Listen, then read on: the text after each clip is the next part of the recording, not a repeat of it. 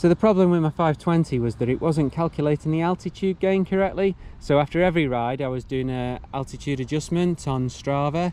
So I looked on the internet and it seems that the key issue is that this tiny little sensor gets blocked. So I tried cleaning it out myself, and I was in the local bike shop, Roue Libre, down in Sallanches the other day, and I was talking to Jeremy in there, and we decided to blow some compressed air through this, which seems to have cleared it. So hopefully it's working okay and I don't need to invest in a new one.